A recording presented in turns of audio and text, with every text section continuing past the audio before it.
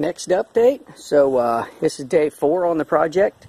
Yes, I skipped day 3 because yesterday was pretty much just a day where we finalized the materials with the customer.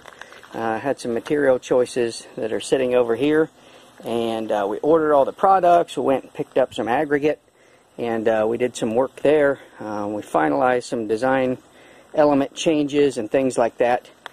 So this morning we've already been working some, and you can see that we've got some of our excavation done. We finished the demo up on day 2 as planned, and now we got some of the excavation work done around the outside to where the patio is going to be enlarged. And we've come through here and sort of excavated the rest of the high spots, and we dug our footers in here for our wall. So this is where our step and our wall is going to go. So we've got that ready. Also, we've got a little secondary project going over here. The concrete guy came, and this isn't our part of it, but the concrete guy, he's going to pour a extension pad because they're going to put a water slide in over here. So he took this out, put all his backfill over here. We started to put some of our backfill in over this way to raise up the level so there wasn't a step here, and instead it was a smooth transition off the new patio.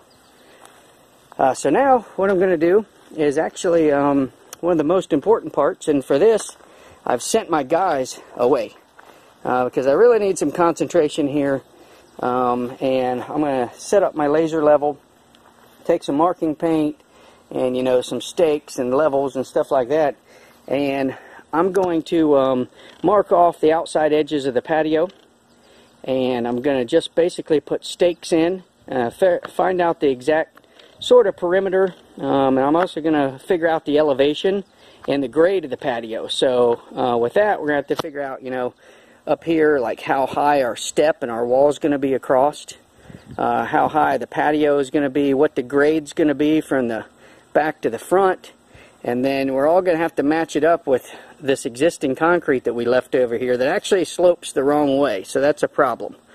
However, we got to figure out, you know, the proper height for our patio so that we can count on our walls that are going to be up along the house and the steps that come out the door. So right now I'm going to start figuring that up, and really I need about half a day to do that because it's complicated and has to be just right. This part has to be spot on. It's probably the most important element, is getting your grade set up right, getting all your string lines square and all that, so you can properly start putting base material in and know where it's going to go. You know, what we've done this far, obviously we've found some things like this is an electrical line that we found that sort of goes out to the shed here. And, you know, we're going to have to move where that cone is at as a gas line. So we're actually going to move it outside over here so it's outside of the finished patio. Yeah, so that's what I'm into right now. Also, I've sort of, on a side note,